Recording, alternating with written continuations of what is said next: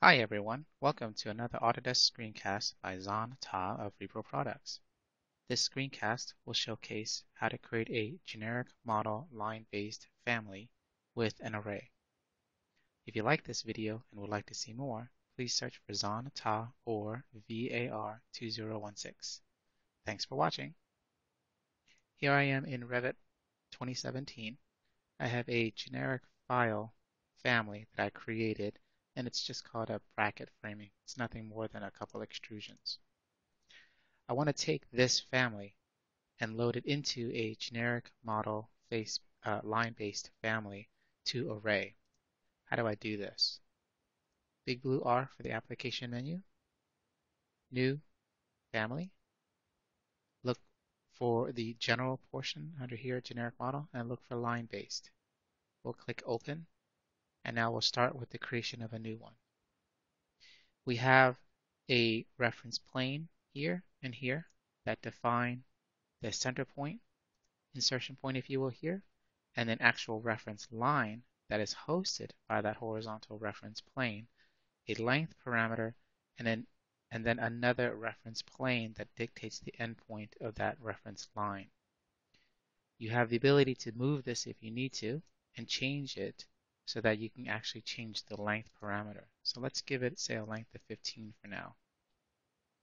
I want to take the other family, that bracket, and load it into this particular family, nest it. So you can either do one of two things. You can go over and click component and load it in. And if you say yes, it's going to force you to ask you where it's at. Since I already have it open, I can just use Control Tab on my keyboard to toggle back to that family and load it into the project. I'll pick that new family that I'm working with, and then I'll place it in plan view like so. Go ahead and excuse me, take that family, create another copy of it, and place it over here. Then use the align command and align to the center of it, that vertical reference plane, and from this horizontal reference plane to this edge, line and lock it. You do the same thing for this last one here. For this side, now, if I were to leave this as such and create a new project and toggle back using Control Tab to that new family and load it into the project, I can specify to place it on the face of an object or on the work plane. If I just do this, all it does is it gives me a line-based family with two brackets on either end. It doesn't give me the array on the inside. So let's head back to that family. Now let's go ahead and take this particular family that's hosted and array it. We'll start the array command. We'll specify how many we want. Let's say we do 4. And we'll specify some arbitrary distance. And that's fine. And the reason is because we're going to array the distance between the brackets and the integer value as well. So when you have the object that is a group within the array selected, you'll have the array number, integer number. You can select it and you can actually label it. So if you click that and you say add parameter, you can give it a parameter. So we're going to say, for this, we're going to say it is the number of brackets. And we'll go ahead and use underscore for spacing just to make it easier to read. And I'll make it an instance. And for the purposes of doing formulas and having parameters inside parameters, it's a little easier to set it up as an instance for now. We'll group this under, say, constraints, and we'll hit OK. Now, we need to create a dimension from the center of one bracket to the center of another, and we can parameterize this as well. When you parameterize this, this will be the spacing between the brackets, so we'll call it bracket underscore spacing, and again, put it as an instance parameter. Excuse me. Let's go into the family types window. In the family types window, we need to create some default situations and maybe another parameter. So for example, I'll create one. We'll call it max bracket spacing.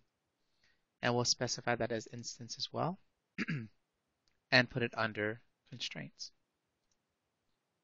Now let's say I want that maximum spacing to be say 4 feet.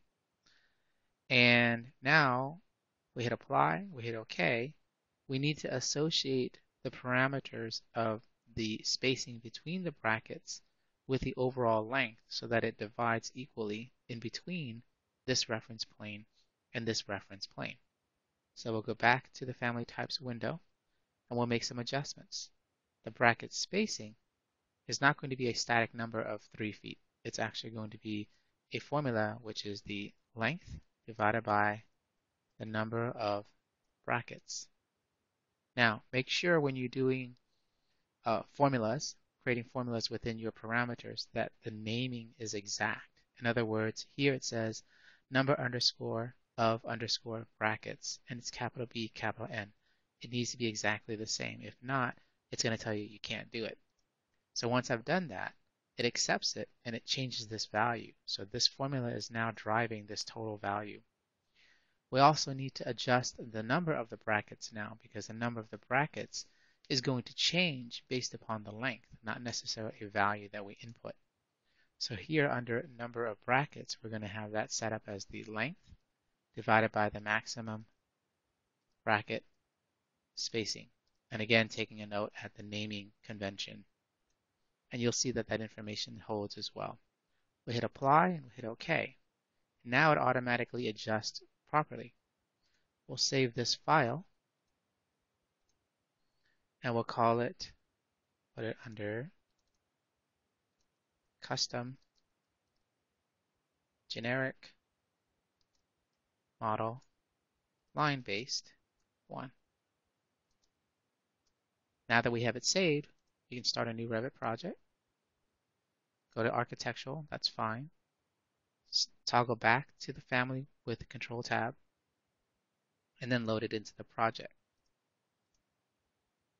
And again, placing it on the work plane, and I can click and drag and click again, and it automatically creates the object as an array with the correct number of spacing. So this is how you create a custom generic model line-based family with an array. Thank you very much for watching.